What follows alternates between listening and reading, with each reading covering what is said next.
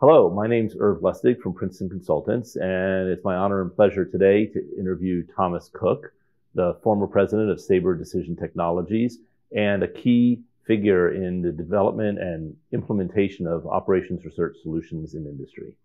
So Tom, thanks for spending the time with me today, and we look forward to hearing about your long career and contributions to operations research. Sure. So let's start off with the early parts. Where and when were you born? In Chicago. In Chicago? Yeah. And did you grow up there through high school? Yeah, I was in high school in the suburbs of Chicago, and when I went to college, I never went back to the suburbs. And tell me about your family and siblings. Did you have any? I had a brother who died of polio when I was 8. Oh wow! And 2 parents, and good parents. And did your parents have any like math backgrounds or things like that No, that suggested you go this direction? No, my dad was a white collar work in a purchasing department, and my mother was a assistant librarian. And so you went to school in local public or Sure. private schools? Public schools all the way through high school? Sure. And when you were in high school at that age, what kind of subjects were you interested in? I wasn't really interested in too many subjects, to be quite honest. But one good thing was the math was easy, so I didn't have to work very hard. And so I spent a lot of time working when I was in high school at a delicatessen. Oh, okay. And so making sandwiches and the like? Oh, everything, yeah. Okay. From stocking the shelf. Actually, a couple of summers I actually ran the place while the owner was on vacation. Maybe that was a predictor of the future of running things. Well, really, he taught me, the proprietor taught me a lot about how businesses should work and profit motives and margins and all that kind of stuff. Oh, that's really great. So you mentioned that math was kind of easy to you. So were there things that you saw then in math in high school that kind of led to your eventual interest in OR, or it was just easy? OR came to me when I was getting an MBA. And so you went to undergraduate where? At Grinnell College in Iowa with a math major. And what made you choose Grinnell?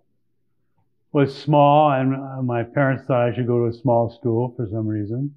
It was private, and it was a very high quality school, if you know anything about small liberal arts schools.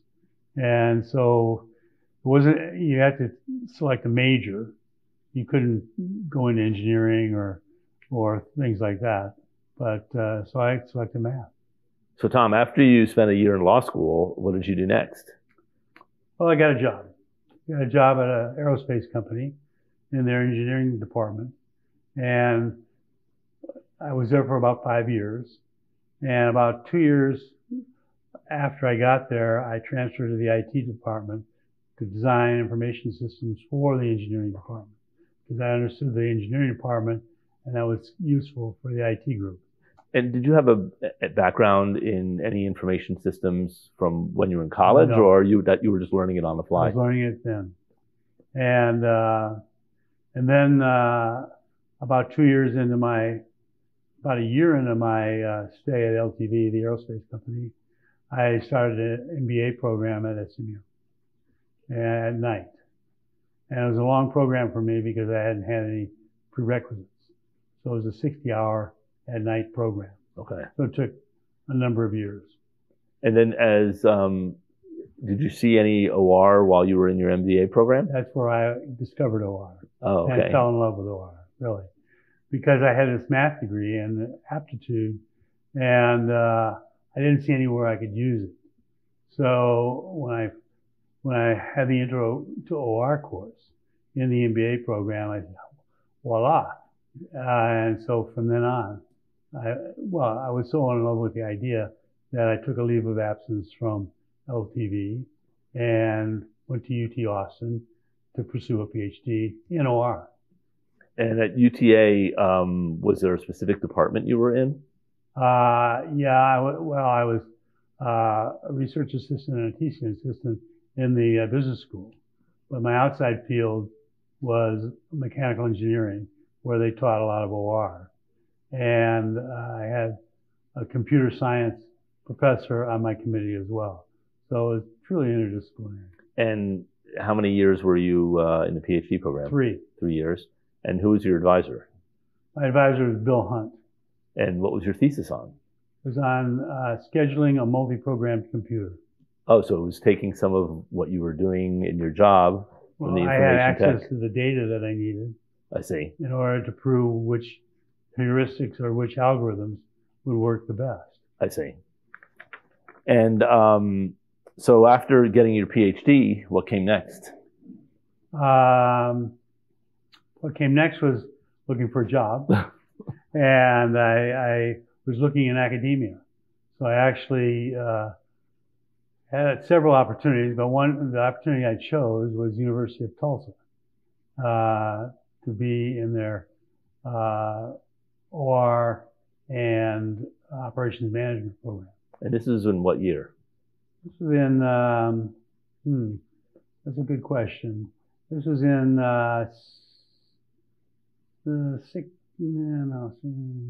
probably 67. Okay. Anyway, so I was at UT for about 5 years, maybe 5.5, I don't know.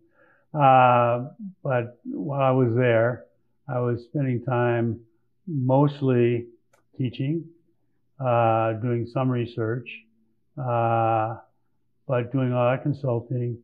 We wrote a couple of textbooks with Bob Russell that were pretty successful. And then I got tired of academia. So let's talk a little bit about the textbooks. The textbooks were in what area? Intro to Operations Research, and one of them is called Contemporary Operations Management. So they're fairly closely linked. Now, you mentioned also that I guess you were an assistant professor at Tulsa. You were doing consulting on the side. Yes. And this is, I guess, now late 60s, early 70s time frame. Late 60s. Late 60s. How are you able to get contacts into industry to do the consulting? Just through the university and just knowing the right people. Yeah. And were there some interesting projects you worked on back then? Oh yeah. Scheduling. One we actually published in Management Science, which was scheduling salt trucks for an ice storm. Okay. There's a branch routing problem, and it was quite effective. And this is something that they used in like the city of Tulsa? Yes. Oh, that's really cool. Yeah. So yeah, those kinds of projects. But that was an interesting because we rode around with the salt trucks and figured out what their real problems were. Were you able to supervise any PhD students? No, we didn't have any PhD students at Tulsa. Oh, really? Okay. Right. Okay. So it was, so basically the research was your own research, no grad students to help out. Yeah, exactly. Okay. So you mentioned then after 5.5, 6 years or so, you said, okay, done with academia. So what came next? Well, I gotten within 6 hours of getting my MBA. And so I always felt once I got the MBA, I would do something else. Well, I decided early on in my MBA program that what I really wanted to do was get a PhD in OR. So when I got close enough, I took this leave of absence from the aerospace company and went to Austin, Texas, and joined their program. Oh, so you were then teaching at Austin after Tulsa? Well, I did. Yeah, I was teaching as most of our PhD students were teaching. Okay. Something, yeah. So I was a TA. Okay. So I was teaching statistics, yeah, I think that's all I taught at UT Austin. Okay, right. But so I'm trying to get the sequence right. But after UT Austin, you got your PhD, then you went to Tulsa. Yeah, you're right. Right. Well, I think there were some other places that I saw that you had taught at besides Tulsa. Well, BU, Boston University. But I taught in their overseas program. Do you know about that? No. Okay. They have an overseas program. I still think they have it. It was a contract with the DoD to provide graduate education to people that were in Germany and Italy. Mm-hmm. And so I actually taught computer science, statistics, and operations management for those programs in Western Germany, in in Baumholder, in Berlin, in Naples, and in Heidelberg. So 4 trimesters. Okay. While I was there. So it was like a year or 2 then. Yeah, I took a leave of absence from Tulsa. Okay. And did that. And it was a very good experience. Didn't get much research done. Right. But it was a very good educational experience. And I took my family there. So we took a baby that was 6 weeks old and so forth and so on. It was interesting. So, but that was that kind of during your time where you had your appointment at Tulsa. Yeah. So then you decided to leave Tulsa, and you went into industry. Yes. And what was the first industry job? I guess doing it was OR. Arthur Young and Company. Okay. In the consulting practice, and what they hired me to do in Tulsa was to start an OR practice. So I did that for like 2.5, 3 years. And then it's funny, I was expecting to be made partner, and they said it's going to be delayed a year. I said, no, I don't like that. So I was looking for another job, and that's when the American Airlines opportunity came up. So before we get to the American Airlines story, which I know is a very important part of your career, when you were at Arthur Young, then were the clients they were working with across various industries? Oh yeah, like one client my client was North American Van Lines, where we did a huge project which helped them manage their fleet of tractor trailers in a better way. They needed to figure out when to maintain them, when to buy them, when to sell them, and so forth and so on. Okay. And that was a big LP that we actually did for them.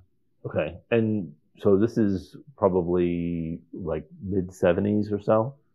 This is probably, yeah. I mean, so what kind of tools did you have available then to do like solving an LP for North American Airlines? Yeah, just it might have been your tool. I think we didn't exist back then. But. Yeah, but there were tools out there. Right. If we could formulate the problem, we could solve. Okay. And so then you moved on to American Airlines, and I think I remember reading that they kind of hired you in to start running the OR program. They hired me as the director of OR. Right. They had a 13-person group. And so what kinds of things were happening before you got there? Yeah. Well, let me tell you, the group was probably half programmers and half OR people. Mm-hmm. And what they were doing was they were a couple of projects. One was in crew scheduling, or actually crew planning. And the other one was they were just starting to build a revenue management system.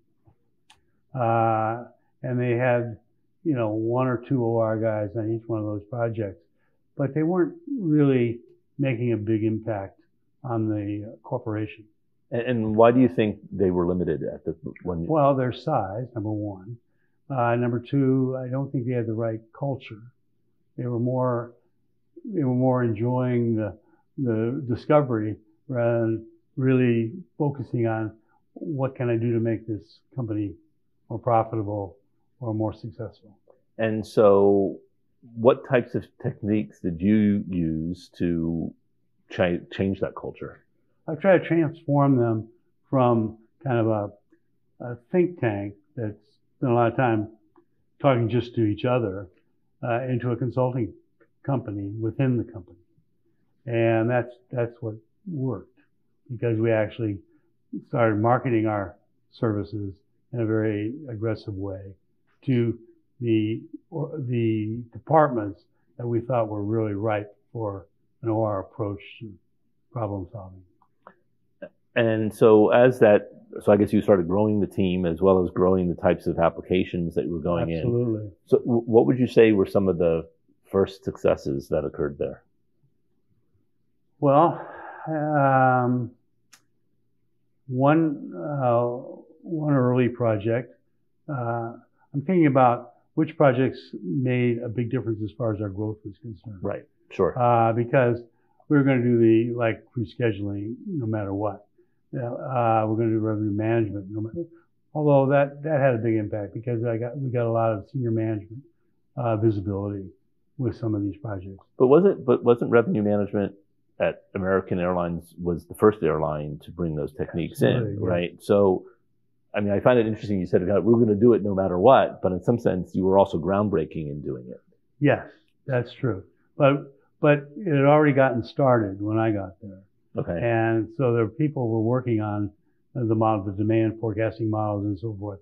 And so all we had to do is continue to convince senior managers to make that investment in building that system. But it was also building a different way of the airline doing business. Oh yeah. As opposed to saying, hey, we can. So the idea of segmenting out the different price levels, et cetera, and what have you. So how are you able to convince the management to say, hey, we should be selling our tickets differently than we have in the past? Well, we had a number of presentations that kind of, as the technology evolved and we proved through prototypes and other ways what the value was. They were more than anxious for us to continue. In fact, the reason that group grew very, very fast is because we had senior management's ear, and the CEO of American, Bob Crandall, became very enamored with OR and what we could do for the corporation. And we did it in a number of ways. We had different kinds of projects. One kind of project was a consulting project, which there was a one-time decision to be made, and we could have an impact on that decision. For example, a good example of that was, I don't know what the year was, but one year, the airport authority in DFW came to us and said, we want you to build a new terminal on the west side of DFW. And we need a decision on this in a month from you. So you need to go to your board, and it's a multi-billion-dollar decision. And so I happened to be in the staff meeting where this was being discussed. And I said, well, I think we can help. And Bob Crandall basically said, well, how can you help, Tom? I said, well, we could simulate the airspace and the ground side of the airport and tell you, we'll give you a feel for the operational capability that you would have to have. And he said, well, I need it in a month. I said, well, we can't give it to you in a month. We can do that in maybe 6 months, because we knew there was an FAA simulation model that existed that we might be able to use. I said, if we can get that, modify it, and validate it, then we can run it with different scenarios and tell you what we think the operational feasibility is of this new terminal. So that was one kind of project. Turned out that the simulation actually demonstrated that they would have gridlock on the ground and gridlock in the air if they built the terminal the way they were talking about doing it. So what did they end up doing? They ended up redesigning the airspace, mainly redesigning the airspace, and eventually built the terminal. But after we told them what new runways they would need and so what the taxiways should be like and how many gates they could have and so forth. I see. Okay. So that's one kind of project. That's a one-time project. Then there are a lot of projects that we're building systems, like the revenue management system is a big one. But other systems as well, crew planning systems, scheduling systems, how you schedule it, when, where should you fly, what should you fly, and when should you fly. Okay. And those are very, very important decisions to an airline. And at the time, no airlines were using OR to do that. So do you feel that some of the work that you were doing at that time, the other airlines started taking notice and then building up their own OR groups? Yeah, well, OR has a big footprint in, relatively speaking, in airlines. There's the airline group Like of the I-4s, right? which I was president of for a while.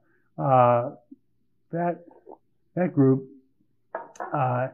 is composed of just airlines, and they get together and share secrets, and that was always a problem. What should you share and what should you not share? But yeah, I think they learned a lot from us, and we learned a lot from them. So that was that. But the key is that we just kept growing the group. In fact, one time the chairman and CEO came to me and said, "Tom, I want you to really grow your group. Give me a plan." This is when they were pretty strapped. Other departments were having to cut back. And so I gave him a plan that was like twice as big as the group was at the time. And the funny thing about it is he loved it. But all his senior officers were not too happy with me because they were constricting. And here he was telling me to grow double the size of my group and my budget. But that's the way it was, and it worked out fine. The only problem I had was I told him, this is anecdotal, but I told him, I can't really grow this group that much with the existing green card policies of HR. And so he said, "What do you mean?" I said, "Well, we don't sponsor people. And a lot of the people that we'd like to hire are not U.S. citizens." And he said, "Well, we'll fix that." And so he fixed it. Okay. So we had a very diverse group of very, very bright people. So I know at some point, your responsibility went from like a director of OR at American, and I think then you grew into a subsidiary. Well, it was before the subsidiary was I think it was American Airlines, and so you were just doing American Airlines work. Yes. So exclusively. Yeah. So what made it the subsidiary different than just being a department within the airline? Oh, there's a big difference, huge difference. What happened is I decided that we had grown as the right size for American Airlines. Do you remember about how many people that was at that time? It's probably under 100, but not too much under 100. Okay. Anyway, so I put together a business plan and basically presented it to the senior management and got the approval to actually create the subsidiary called American Airlines Decision Technologies. Again, Bob Crandall says, "I only have two constraints on you, Tom. One is don't do any work for our competitors. And the second one is make a profit in the first year." So it wasn't like they're just going to fund us to go see if this would work. So I was very excited about that because I'm kind of entrepreneurial anyway. And it allowed me to grow the group and grow the jobs within the group. Meaning I had a lot of very talented people, but I think they needed something more.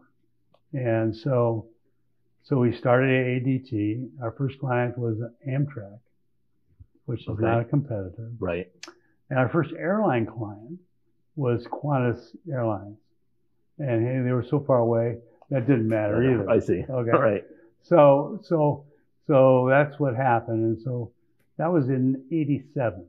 So were the clients that AADT was working on only in transportation, or you did work outside of transportation as well? Outside of transportation as well. We ended up doing work for almost every airline in the world. Not every airline, but even ones that were located in the U.S. Eventually. Okay. But anyway, so yeah, other clients we did work for was our clients like the Israeli Air Force. Okay. Like the U.S. Navy, like other travel companies like Hertz or Ryder Truck. Okay. all the cruise lines, not all the cruise lines, but a number of cruise lines. Those are mostly revenue management engagements. And so, and the arrangement, given that it was a subsidiary, which was allowing you to do OR work outside of the airline. Yeah, we had our own P&L. Right. We had our own compensation plan, which was very important to us. And then I guess you had an arrangement with American Airlines to say, hey, we're billing you for our services. Oh yeah. Well, we build them like we build outside clients. Okay. And that allowed us to say to American clients that you can have as much as OR as you can afford, as opposed to, well, we're constricted by a budget. Right. If we were constricted by a budget, then we could say, I had to say no to some American Airlines clients before ADT got built or started, because I didn't have the resources to do everything everybody wanted. So we had to actually prioritize projects that we would take on at American Airlines. Okay. Before ADT. After ADT, we were much more available, if you will. Right. So then I guess when one of the transitions I imagine that occurred was when you were within the airline, you were selling and marketing your services sort of internally, but now as AADT, you probably had to build a sales team to go out and sell to all these different industries. Sales team. Right. Because not only were we selling our services, but we were selling software. Right. Okay. See, we were productizing the things that we were building. And so we would build something even for an airline, not American, but a different airline. And if we built it and it really had value, which it usually did, then we would try to transform it into a product. Okay. And that's what the sales force was basically selling, was products, not services. So you mentioned that you ended up doing work for many of the airlines. And then as opposed to them, I think today, I mean, I know there's some companies out there that do services in some of the airlines, but the airlines have built up each one of their own OR departments. Oh yeah, they all have OR departments. In fact, the guy that hired us on that first engagement with Qantas, he was the head of their OR internal consulting department. Oh, I see. And we knew each other from Agafor's, and he said, I think you've got something that we don't have and we need. And so we did that project for them. Eventually, he came to me one time after I had transferred to Sabre and said, I think I've got something you guys need. And he had created something called QuickRes, which was an industrial engineering approach to res agents workstation, because at the time all the reservation systems were green screens and very, very difficult. And he came up with a software product that makes it look more like what you see today, colors and graphs and so forth and so on, and made it very user friendly, and got rid of a lot of keystrokes just by putting software in between the TPF reservation system and the user. So we actually bought that from Qantas and marketed it to the world. So you mentioned in passing there about that eventually, I guess, American Airlines Decision Technologies became Sabre, or what happened there? That's an interesting story. But what happened there is Sabre was the old legacy reservation system, right? Green screens and all. Yes, that was the software. But they also did all the other IT data processing type things for American. And were they solely doing American work when they were Sabre? Okay. Well, they had a subsidiary called Amorous, AMR Information Services, and Amorous was doing some of the same things we were doing, not OR, no OR. They had no capability there, but they were selling their reservation system to other companies like SNCF. the French Railroad. Okay. That was a contract that Amherst had, and then they came to us, SNCF and Amherst came to us. Can you build us a revenue management system? So we built the revenue management system for the French Railroad, for the TGV. Okay. And it's funny, when we delivered it, we were having a big celebration at a chateau outside of Paris, and the chairman of SNCF was giving a speech, and he said, "Now we come." There were like 100 reservation software developers on the project, and then there was like 8 of us. He said, "Now we come to give the plaques out to the people that made this all possible, because that's the only way we could pay for this new reservation." Okay. And he gave it to the OR guys. Oh, really? Yeah. Okay. Well, no. So we were talking about then what Sabre, right, was existing at the same time as AADT was, right? And if I Sabre did all the IT processing for AMR. Right. Plus, they had this other subsidiary called Amherst, which was selling basically the reservation system. And they were selling it, if I recall, the multi-host. And they were also selling it to other airlines as well. Right. Because like if I remember, Southwest. Right. So I mean, if I remember, and this is going back for me because I was pretty young then, like Sabre was sort of the industry standard as a reservation system. Oh, absolutely. For all the airlines, absolutely. Right? And for travel agents. Right. So then there was a point in time when something happened to get either AADT and Sabre and your movement in between. That part I haven't. I'll tell you about that. Okay, so AADT had grown for like probably 5 years. So we were probably 600 or 700 people, mostly OR people, but we had some marketing people, some finance people, sales, right, and sales, and so forth and so on, and some software, coders, software developers. Okay, but it was an OR company. I mean, every senior management position was like DuPont and chemical engineers, right? Right. So then we started bumping into Sabre in the marketplace. They wanted to sell their software, their legacy software, to other airlines. Okay. And I said, I can't do that. And so I did another business plan and presented it and says, either you need to sell AADT, which I even had a buyer for them, or you need to really merge at least the development resources of Sabre to AADT, and Amherst needs to be part of AADT. That's what he chose to do. He meaning Bob Crandall. Mm-hmm. So there were 2,500 of them and like 600 or 700 of us at the time, and we merged those two companies together. And that became Sabre Decision Technologies. Exactly. Right. Now, and your position there was? President, which I guess was that the highest ranking officer at the time? Yeah.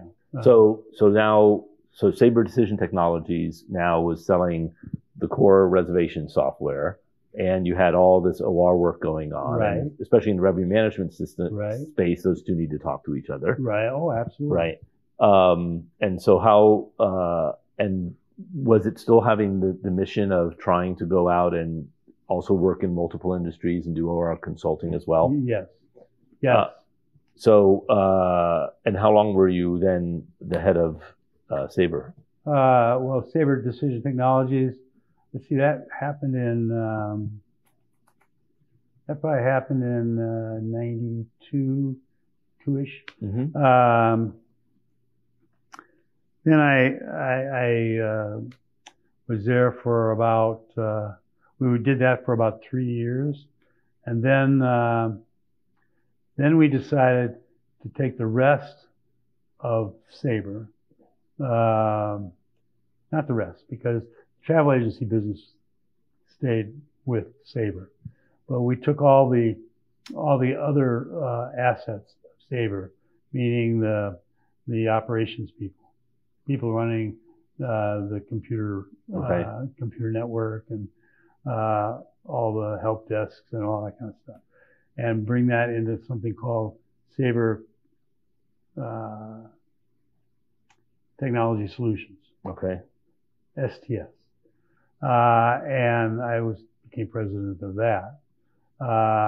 And because one of the reasons we did that is because in order for Sabre to do better in the financial markets, we had to show lots of growth, right? So the way to show growth, or way to grow, was to outsource. Okay. To do some outsourcing. So we decided to put that together and then go after the outsourcing business. So Sabre was a publicly traded company at the time? Yeah. Yeah, it was. It did it in two phases. One was they did the first 20% and then the rest. But what we did with, so the first outsourcing customer was an extremely big one, which was U.S. Airways. Okay. We outsourced all their IT. And it was the biggest outsourcing contract that year of any of the outsourcing contracts. Interesting. Okay. Yeah. So that's how the group kept growing bigger and bigger, and it got more and more, less and less OR, and more just a big bureaucracy, really. And still one of the major clients was American Airlines. The major client. Yeah. Right. So then at some point you decided to leave Sabre. Yes. I decided because, as I say, it wasn't entrepreneurial anymore. It was just very big, and I decided that, and I had a difference of opinion.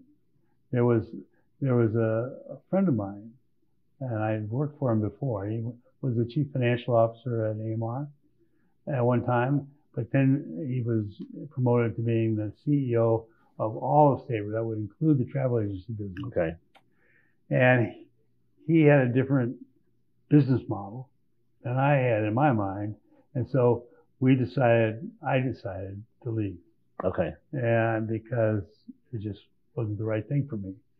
So we left in '99. Bob Crandall left the same year. And it worked out fine. And so what did you do after that? About 10 days after that, I was working for McKinsey and Company. Okay. And did that for a few years, like 3 years. Doing leading OR consulting types of things? Yeah, OR consulting, yield management consulting, I was part of the transportation practice. Okay. So the problem was it was like an 80 or 90% travel requirement. Oh, okay. And I just got tired of doing that. And McKinsey is an outstanding company. I mean, they do hire the best and the brightest, and they're good at it.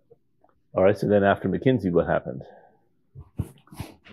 Well, I kept thinking I was retiring. But then I was on a board of Caleb Technologies in Austin, Texas. And the CEO there, Gong Yu, I don't know whether you know Gong Yu, but he was a chair professor. Yeah, I know the name. Yeah. Well, Gong Yu, he was a chairman and CEO, and he came to me and said, "Tom, would you mind taking my job?" And so I said, "Well, what do you need?" He said, "Well, we need to make the company more profitable. I mean, it's a good startup. We've got a really good core group. A lot of them were his ex-PhD students." So I said, "Yeah, okay, I'll do that for a little while." So the idea was to get the company kind of on track. And the VCs wanted to sell, had a big venture capital character to it. And so they actually wanted to sell. Well, it wasn't sellable at the time. So we went in there and spent 2 or 3 years, me and a couple other McKinsey guys, and got it ready to sell, and we actually sold it. Right, but now there was I think there was a good project that Caleb was doing.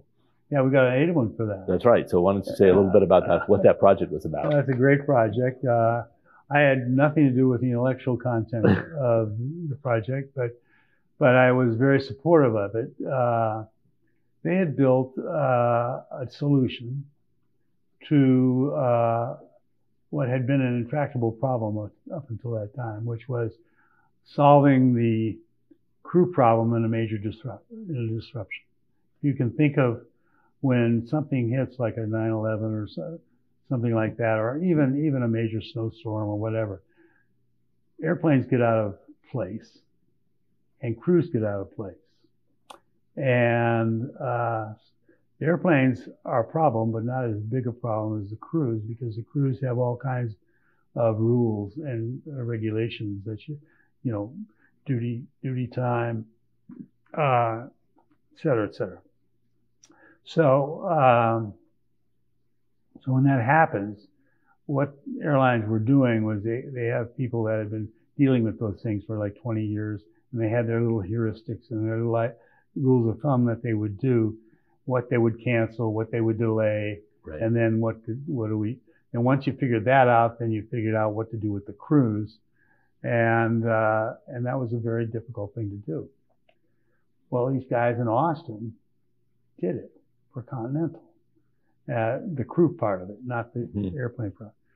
And that was a tougher problem.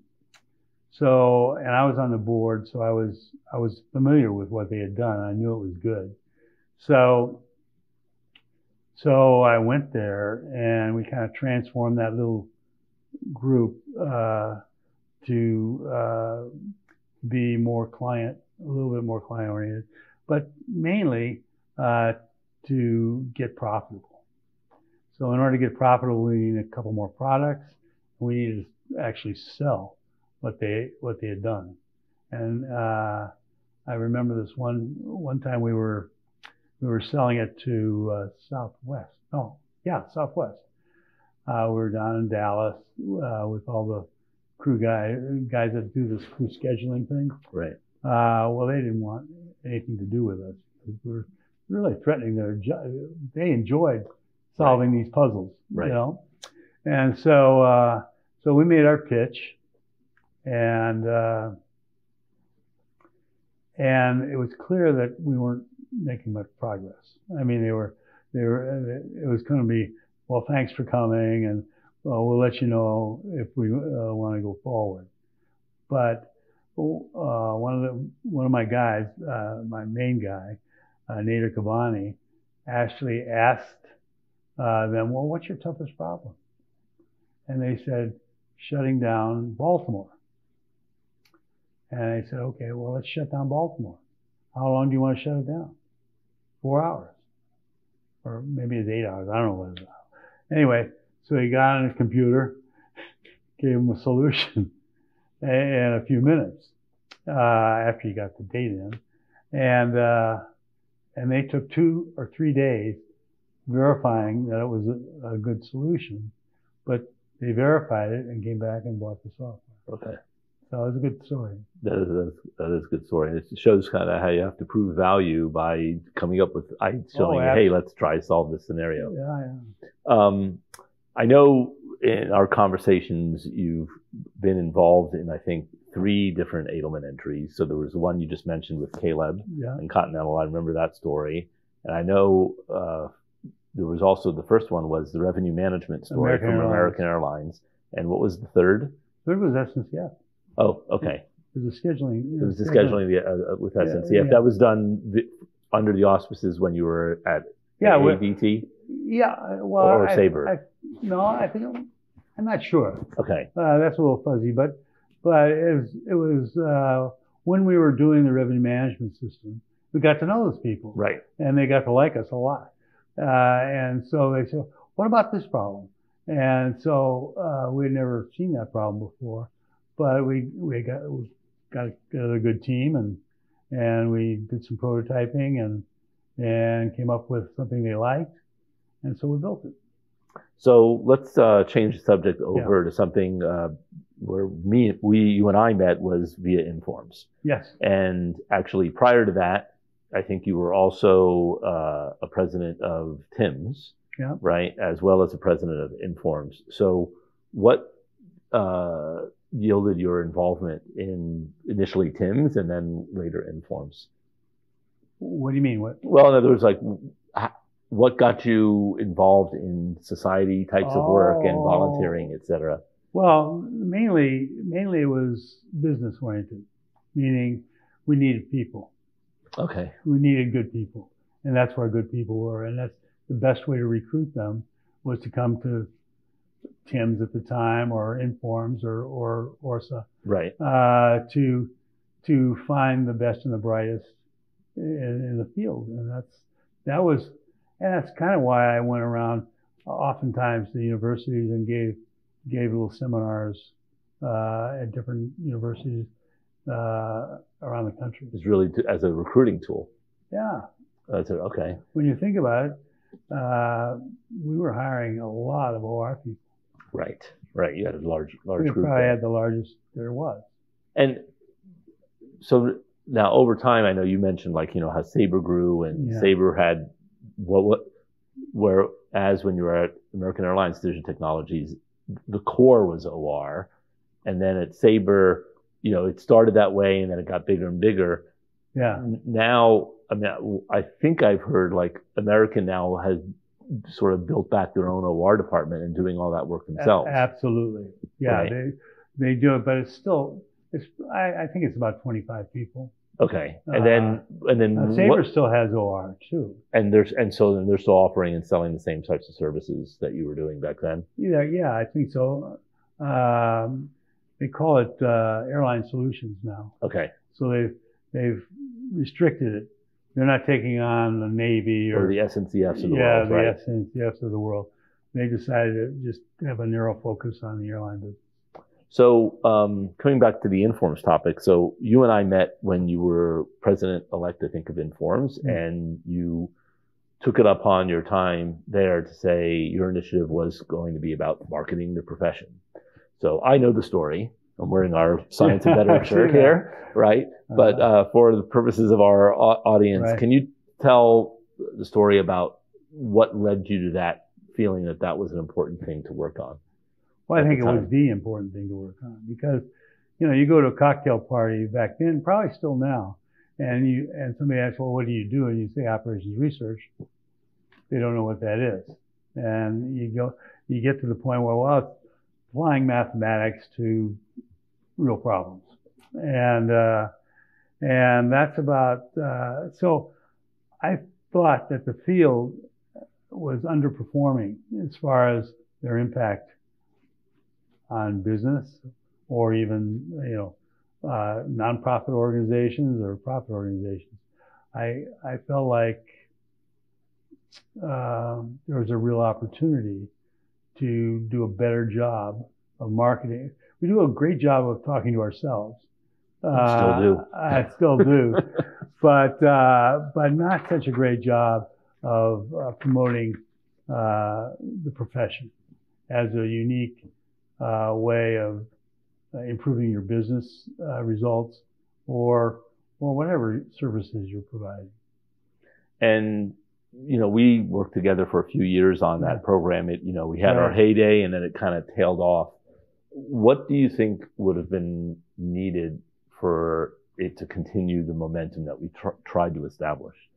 Well, I thought part of the problem is, and you know this too, I was coming from a different orientation than most of the board. Right. Most of the board are academics, and so they didn't have the same motivation that I had, and so I think we were able to get funding to do some things, but I think I don't think there's I don't know, you have to tell me because you're closer to the board than I am right now, but I don't think it's a high priority these days.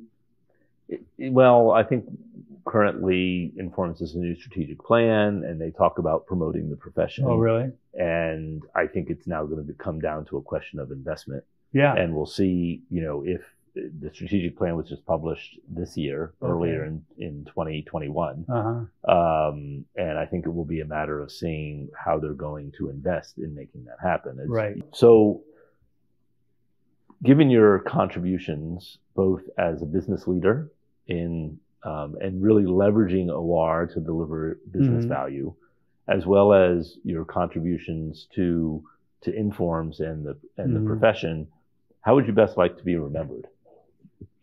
Oh, wow. Maybe as a leader. Yeah, because I think that seems to be what I'm best at doing. I'm not a hardcore OR researcher. Right. And I never pretended to be.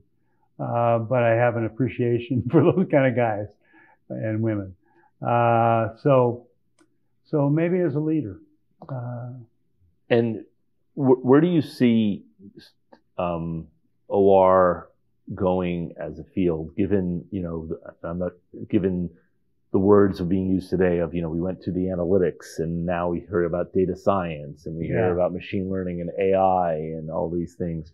How do you, from your point of view, see OR fitting into all of that? Well, at one time, a long time ago, when I was president of maybe Kim's, I'm not sure, I gave a speech to the annual meeting. And I was pretty critical of AI at the time. But at the time, AI was expert systems. That's right. And I didn't have much use for expert systems because I always thought that they couldn't do much better than an expert. And I knew that OR can do a lot better than an expert. Right. If it's the right formulation and the right problem. So I think when analytics started getting a little bit of traction, publicity, and the idea of advanced analytics being kind of like OR, I had some hope that would be something that would spur more interest and more interest from, senior management has to get interested in this stuff. I think one of the reasons I was successful at American was we had a really good CEO that didn't understand exactly what we were doing, but he appreciated it and wanted more of it.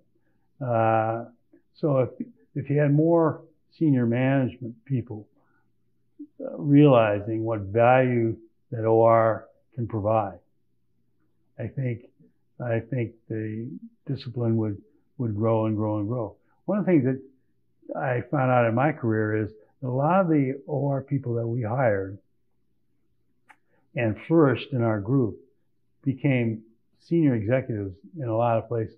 Oh, really? Yeah. One of our guys was CEO of British Airways. Another guy was CEO of Swiss Air. And I could go on. Right.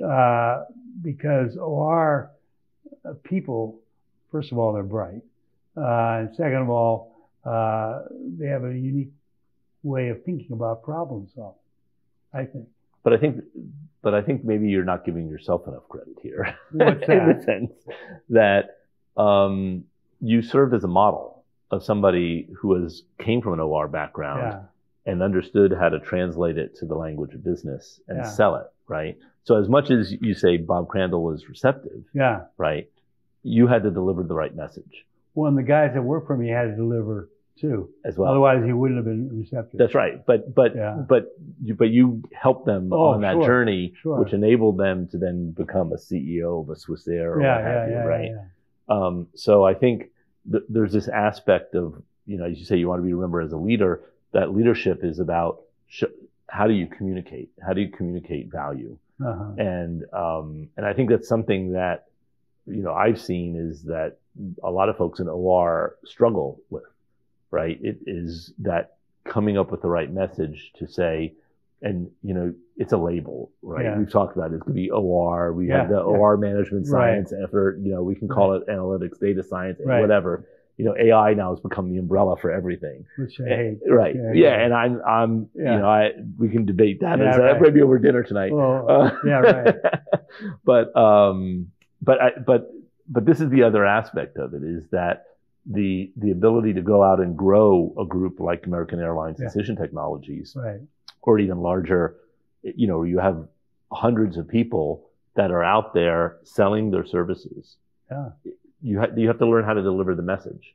Yeah. And you figured out how to deliver the message. I guess so. Yeah. Right. Yeah. I think one of the things that really promoted the growth was we identified people within the group, the OR group, that also had an entrepreneurial kind of spirit, and we gave them almost P&L responsibility to grow their part of the business. Okay. So one person might be in charge of revenue management, for example. Right. And he was able to grow that business. In fact, we even set up a couple of different almost pseudo companies within AADT when we got into the business of simulating airports and airspaces. We did it at American, so we decided we could do it anywhere. So we did it all over the world. I see. Okay. But I had a group that did that, and that was their business. I see. And by doing that, I think they got in. In fact, that business still goes on today with the same people that started it. That's great. That's great. Yeah. So I think I'm going to conclude there. Okay. I want to thank you for spending the time Sure. and telling the stories of your career and the growth of really OR in the airline industry, of which I think, a lot of people will point to Tom Cook as the guy who really made it happen, and not necessarily by writing the software or Right. doing the math, but by leading, as you said. And I think that is an incredible value to us as a model of how we can be successful. Well, thank you. Thanks for coming. Okay. Thank you. Okay.